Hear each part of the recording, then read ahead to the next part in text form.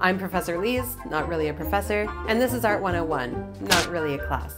We're here to go on a deep dive of an idea, an artwork, or a story from the art world that's controversial, inexplicable, or just plain weird. Today on Art 101, we'll get to see a few works of art that have shocked us. Back in March, Japanese artist Keisuke Iso destroyed his sculpture Mother Bird. It had the head of a woman with a stretched out mouth or beak, and the body of a bird with human-like skin. The artist says it was not intended to be long-lasting anyway, that it was falling apart on its own, but Iso may also have been reacting to the fact that his sculpture had become internationally notorious, scaring kids using the internet, and arguably scaring adults even more. Mother Bird became known to frighten parents as Momo, a ghastly figure who would show up in YouTube videos grooming their children to commit more and more dangerous acts, and eventually convincing them to attempt suicide. Now, there's little evidence that this phenomenon actually took place, but the myth took on a life of its own as the image of Momo, which I fully admit gave me the heebie-jeebies even to look at, started having its own life, showing up in newspaper articles as well as spliced into YouTube videos. Momo is pretty terrifying, but this installation by Jordan Wolfson runs a close second. Wolfson created his female figure in 2014, and the animatronic sculpture is a technological feat. When you walk into the gallery space, she alternates between dancing and singing covers of Lady Gaga and Paul Simon, and confessing her thoughts to you in a quiet voice.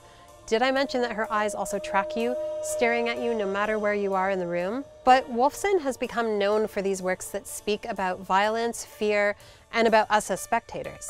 His most recent work, Real Violence, is a VR spectacle that viewers have been having genuine trouble getting through as they have to watch a digital version of the artist himself committing acts of violence to a stranger. While Jordan Wolfson's work speaks to imaginary danger and imaginary violence, back in 1997, British artist Marcus Harvey came under very real public scrutiny for his painting called Myra. The painting is a portrait of a woman's face. It looks like it was taken from an image in the newspaper, and it's completely formed from repeated child's handprints. They had been cast in plaster and used as a sort of paintbrush. On its own, the image doesn't depict anything but someone's face, until you find out that the subject, Myra Hindley, was a serial killer, convicted of murdering children in Britain in the 1960s, and this painting is of her mugshot when she was arrested. The work incensed viewers to the point where one of them attacked the work, prompting questions about when and how it's appropriate to depict somebody who has done so much evil.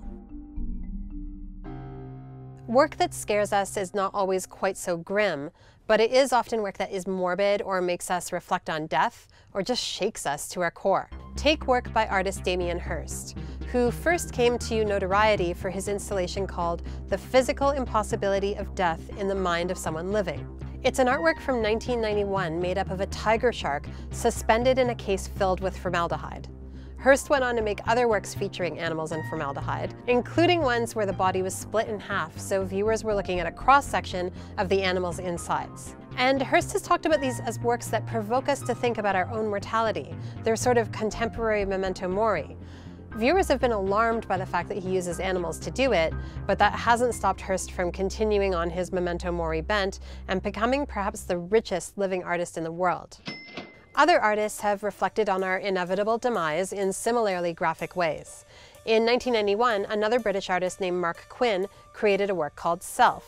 The work is a head that looks like it was decapitated and put in a case, and it just happens to be made out of the artist's own blood. And every 5 years, he would make a new version of the work out of fresher blood. Yes, it's another example of a memento mori and successfully causes us to ruminate on mortality and death. Lest you think that violence, strange creatures, or shocking scenes are new to the art world, think again. Artists have been scaring us for centuries. Look at any image of the Last Judgment or of hell, and you'll see some pretty terrifying monsters. In the 1600s, Italian artist Artemisia Gentileschi painted Judith slaying Holofernes, a pretty graphic depiction of Judith as she removes the head of Holofernes. Francisco Goya's depictions of the disasters of war in the 19th century showed the horrors that came from conflict in shocking detail, and his painting Saturn devouring his son of the 19th century still makes me steel myself before I can look at it. And sometimes what scares us can be satire or uncomfortably funny. like Italian artist Maurizio Catalan's installation of Pope John Paul II hit by a meteor from space. While you can definitely call this work sacrilegious, it's also a scathing satire of religion itself, and a taking down of an icon by an artist who comes from Italy.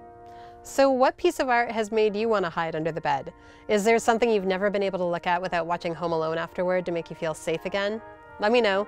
If you want to hear more from us and see more videos about art and artists, hit like below and subscribe to us at CBC Arts. See you next time.